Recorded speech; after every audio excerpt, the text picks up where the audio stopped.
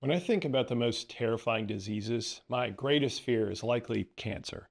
However, considering I spend my life building up my cognitive ability through incessant research and an unquenching curiosity, it would not only be a shame to lose what I spend decades accruing, but it's also a huge fear to lose not only the information built up over a lifetime, but the ability to recognize the people around me and eventually succumb to death.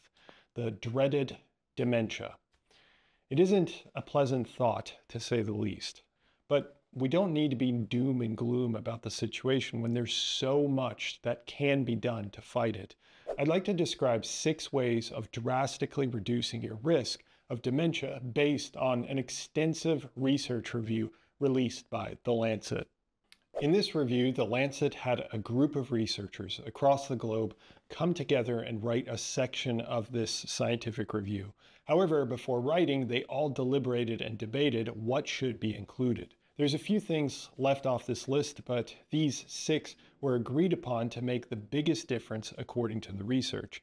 I'll get into far more specificity on the mechanisms and such in the future for each of these factors, but let's go ahead and have a cursory discussion of each of the 6. And I'd also like to discuss some of the nuances that are also incredibly important at the end. First, stimulate your mind.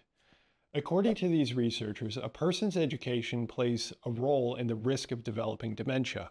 Fascinatingly, it actually wasn't based on the number of years of formal education. More specifically, it was based on the level of education that a person achieved, with people with the higher education having reduced risk. Unfortunately, there are some confounding or possible muddying factors that could explain the relationship. Like, increased education allowing people to have better health care and more time to devote to healthy practices, like those that we'll discuss in a bit. However, there are some clues that indicate education, and more specifically, cognitive stimulation is the modulating factor. For example, looking at studies comparing people with less formal education but stratifying them based on cognitive stimulation, like having to critically think or read a lot of material, indicates reduced risk in those that have the same level of education but greater cognitive stimulation. We can see that evidenced here. We're seeing a comparison between low and high cognitive stimulation at work and level of education. That middle line there above the 1.0 is the comparison. The squares represent the average result of each condition. So, for example, lower formal education and lower workplace cognitive stimulation is the worst scenario. And then having lower education but being cognitively stimulated at work shows reduced risk because it falls to the left of the middle line, and so on and so forth. Clearly, however, the best scenario is having higher education plus being cognitively stimulated at work. Now, I should caution here, these are unadjusted associations, meaning that we don't know if people with lower formal education might be in a more hazardous working environment that could actually be the cause of the effect. It seems reasonable, and there are other pieces of evidence indicating it to be true that cognitive stimulation at least plays a part. However, if a worker is drilling a lot at a construction site, for example, that can actually cause dementia risk. Why? Well, let's explore factor 2 after I mention the takeaways here. So the takeaway here is to engage in some form of reading, critical thinking throughout the day. There's probably a lot more information there, but we'll address that in future content. Second, protect your hearing. Probably not in the top 3 things that you'd think of, but hearing loss is a dementia risk. We can see that still in the same review indicated here. Similar rules apply here as the last data that we looked over. You'll notice that the main effect diamond, the diamond that represents all the data collated together, which is assessed by 2 different statistical models, which is why there are 2, leans strongly to the right, indicating increased dementia risk with hearing loss. What you'll also notice, astutely, is that the studies are a little all over the place. This is called inter-study heterogeneity and is usually caused by some difference in the studies, like the study design, the population studied, or some other factor. In this case, think about a major confounding variable that could explain why hearing loss studies would have this variable. The answer is the use of hearing aids. This analysis did not adjust for hearing aid use, which according to the researchers does protect against dementia. But the evidence on that is still a little shaky, so we need more to confirm. Exactly why that's the case, you can imagine it might feed into the first factor. If you aren't able to hold conversation with people, it not only reduces your general mental stimulation, but it isolates you. There's some other reasons as well, but I'll leave that for my more in-depth content that I'll release for you. So the takeaway for me too, considering that I go to metal concerts all the freaking time, is to always wear hearing protection at concerts. When using your lawnmower or doing anything that has a large amount of noise. That applies for music too. Don't annihilate your ears all the time, although admittedly it's difficult not to blast Whitewashed or Composure by August Burns Red. If you know, you freaking know. I'll play some at the end, even if it gets me demonetized for it. It's just too great to go unrecognized. Third, treat depression. So this is a tricky one, and I'm aware that saying treat depression is so reductive, it's almost insulting. I realize it isn't that easy, and even more difficult than some of the other factors, but there's some interesting considerations here. Let me show you the data up to now. This shows the relationship between depression diagnosis versus no depression diagnosis. There's an increased risk. Now, as you likely note yourself, there are many things that could explain this relationship that don't directly tie depression to dementia. So we should be cautious in our interpretation here too. In addition, the researchers themselves mentioned that later in life, dementia itself may cause depression. So an instance of reverse causation. I don't think there's a clear grasp on the mechanisms by which depression contributes to dementia risk. And in terms of takeaways, I think the advice of try to avoid getting depressed falls woefully short. But then again, depression can be multifaceted. So anything I say here falls short of the care that this topic needs. That said, if you haven't addressed symptoms of depression, I hope that this offers some additional push to consult a specialist to start. I'd like to quick mention that there's a risk assessment template that I created based on what the researchers detail. So if you'd like to know your own risk of dementia, it's based on a simple point system. It's part of the Physionic Insiders, which also includes my monthly podcast on the latest research that I cover, written research reviews, detailed video analyses, quick written summaries, and much more.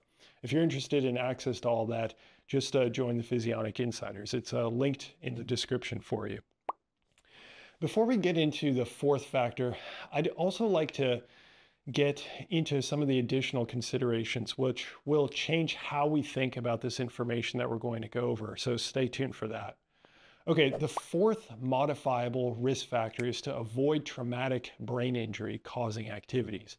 This might seem like the most obvious, but there's a little bit of additional information here that's a little surprising.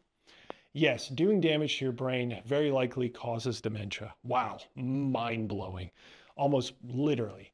But did you know that it actually doesn't take a huge hit? The researchers mentioned that French soccer players that head the ball, meaning that they literally hit the ball with their head on purpose, have greater risks of dementia, yet reduced all-cause mortality.